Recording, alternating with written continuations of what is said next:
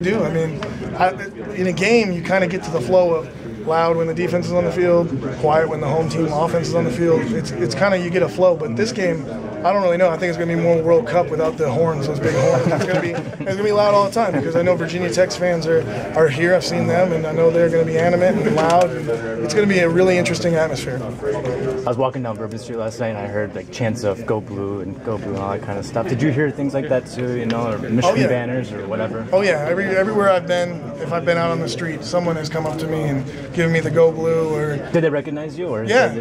I think it's the hair. It's easy to recognize the hair.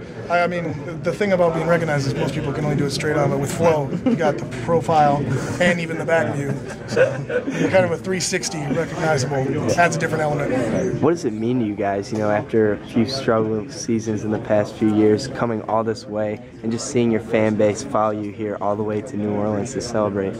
It just shows how much support they have. I mean, our fans are the best in the country. We have supporters that branch all the way across the country, and they all follow us down here regardless of the mileage traveled. I've heard all the way from 1,500-mile drive.